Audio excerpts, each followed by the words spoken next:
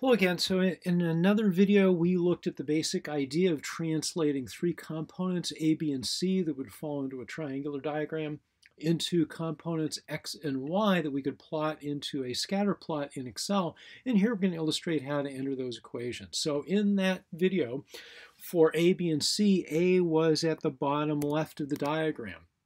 So it would be at the origin where x and y are both 0, bottom right was b, and the top was c. We need to keep track of those to make sure we enter these values correctly. The reason why is our vertical axis y is going to track whatever our top of the triangle component is. So in this case, y is equal to c, so y would just be this thing here, and we enter y is equal to c and just fill down, and we're done with that. The x component requires a little bit of trigonometry, so we're going to use this equation here. So x is equal to the b component divided by the cosine of 30 degrees, and we need to enter that in radians.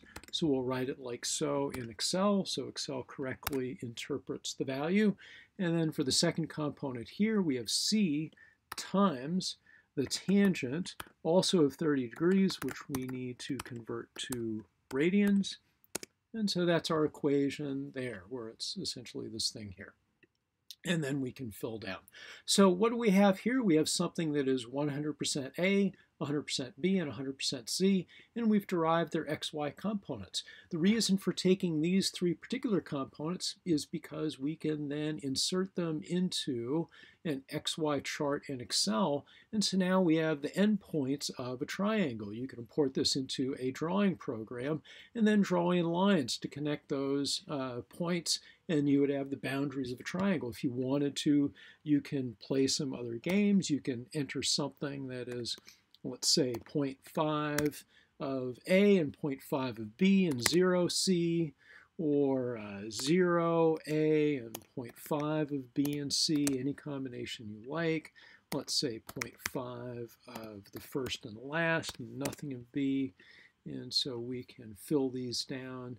And then if we were to plot these points here, they should fall on these lines. We should get a point in the middle of these 2 points here between C and A, and then another point that falls between C and B, and another point that falls on the x-axis between A and B.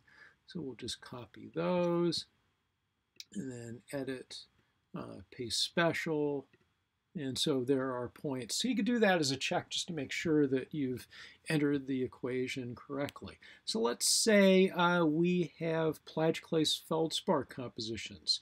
The top of the diagram is traditionally taken as orthoclase, the bottom right is usually taken as anorthite, and the bottom left would be albite. So let's say we had something where we had 80% anorthite and let's say 15% albite and 0.05 amount, 5% of orthoclase. So that point here, these would be the XY coordinates of this particular feldspar composition. So we could copy that and edit, paste special, and that would put the plot, that point into the diagrams. There's where our feldspar composition would plot.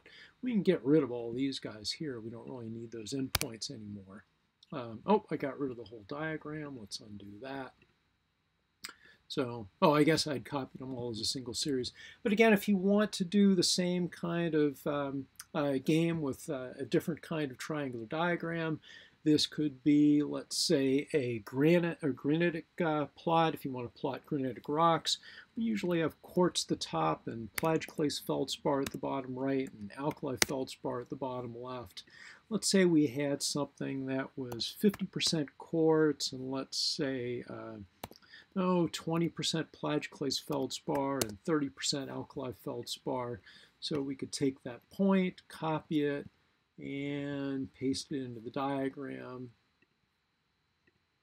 and you're good to go. So you could plot anything you like, let A, B, and C be anything that happens to interest you, but just be sure the way we've set it up in defining these equations here, the A component is always the bottom left, the B is always the bottom right, and the C component is the top. If you change that order, then the equations here are going to change.